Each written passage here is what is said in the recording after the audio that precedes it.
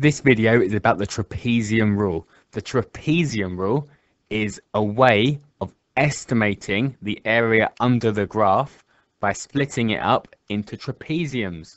So I've got a graph here. I'm going to show you how it works before we move on to the question. So we could work out the area of each one separately. That would be longer, but luckily there's a shorter way by simplifying it. So let's have a look at how we do that first. Each of the trapeziums is going to have the same width. So I'm going to call that W. And I'm going to just call this height here H1, the second one H2, the third one H3, the fourth one H4, and the fifth one we'll call that H5. So to work out the area of a trapezium, we average of these two sides, so we half their sum. So we do H1 plus H2 over 2, so the average of these two sides times the width. And then we do that for each trapezium. So H2 plus H3 over 2 times the width for the second one. H3 plus H4 over 2 times the width for the third one.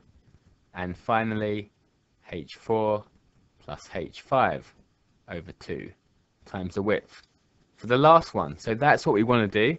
So how can we simplify this? So you see each one is multiplied by the width. So if I take that width out, I'll try and get it on one line this time.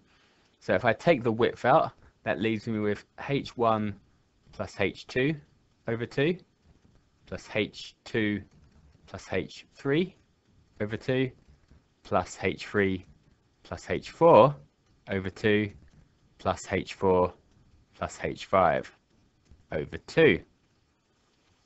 So I can simplify that even more if I actually half all these and see what's left. So that leaves me with half of H1 plus half of H2 plus another half of H2 plus half of H3 plus another half of H3 plus half of H4 plus another half of H4 plus a half of H5. So simplifying that even further for the last time, that leaves me with just half of H1, but I've got a whole H2, a whole H3, a whole H4 there, and half a H5. So to do the trapezium rule, this is all we need to do. So we need to put the width outside the bracket, so whatever the gap is here, in this case 1, half this one, and add all these numbers up. Multiply it by the width. So you half this one, half the first and the last ones, add them all up, and multiply by the width. That works out the area of all the trapeziums together. So let's have a look at that in practice now. So we need to find the y values first. So we've got an equation, y equals x squared plus 1. So 0 squared plus 1, that's 1. 1 squared plus 1, 1 plus 1 is 2. 2 squared plus 1, 4 plus 1 is 5. 3 squared plus 1, 9 plus 1 is 10. And 4 squared plus 1, 16 plus 1 is 17. So to work out the area of these trapeziums, we don't have to work them out individually. We're just going to go, what's the width here? It's 1. Going to half the first one. Add the second one, the third one, the fourth one, and half the last one. Type that into the calculator. So we've got 26. So we've got 26 units squared. So that's an approximation. It's not the exact, it's an approximation of the area underneath that curve. It's actually going to be an overestimate because you can see it creates little spaces in between the trapeziums and the actual curve. So the curve is going underneath the trapeziums, so it's an overestimate. So that's an overestimate of the exact area. If we made the trapezium smaller, so if we did every 0.5, so say we made more trapeziums in here, we'll get a more accurate answer. And the smaller you make them, the more accurate it become. So this one's an overestimate. Okay, here we've got another trapezium rule question. So this time we've got the graph y equals 1 over x, which you should know forms that kind of shape. And we've got these x values we've been given. So we're going to estimate the area under this graph between when x is 1 and when x is 3.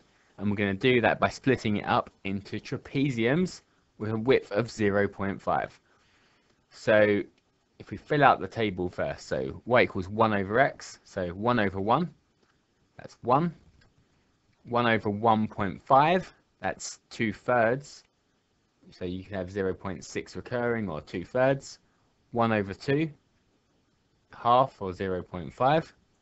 1 over 2.5, you can have 2/5 or 0.4. And 1 over 3, 1/3 or 0.3 recurring. So now we've got the values filled out, so now we're going to apply the trapezium rule. So we're going to look at what it's going up in, what the width of each trapezium, and that's 0.5. So we're going to have 0.5 outside the bracket, and then we're going to half the first one, add all the ones in between, so add all the ones in the middle, and we're going to half the last one. Then we just need to type that into the calculator and see what comes up. So I've got an answer of 67 over 60, or to three significant figures, 1.12. If we were asked if it's an overestimate or an underestimate, if you look at where the trapeziums would go over the curve. So that makes it an overestimate because of that extra space that we've included that we didn't need to. So that'd be an overestimate if we were asked. Okay, here's another question. So pause the video, have a go at this one. This time we've got y equals 2 to the power of x.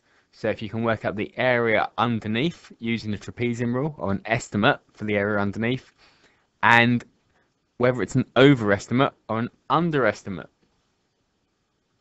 Okay, so 2 to the power of x, so 2 to the power of 0, that's going to be 1. 2 to the power of 0.5, 2 to the power of 0.5, so that gives us, if we do an all to three significant figures, 1.41. 2 to the power of 1 is 2.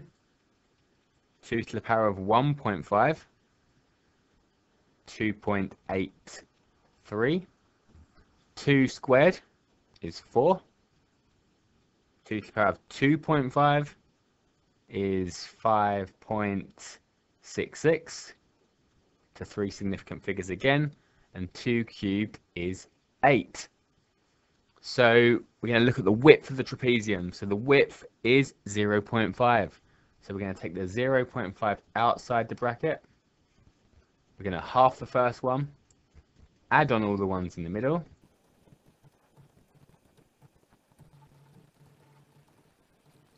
and half the last one. We're going to type it into the calculator, and I've got out 10.2. So 10.2, that's with the rounded numbers.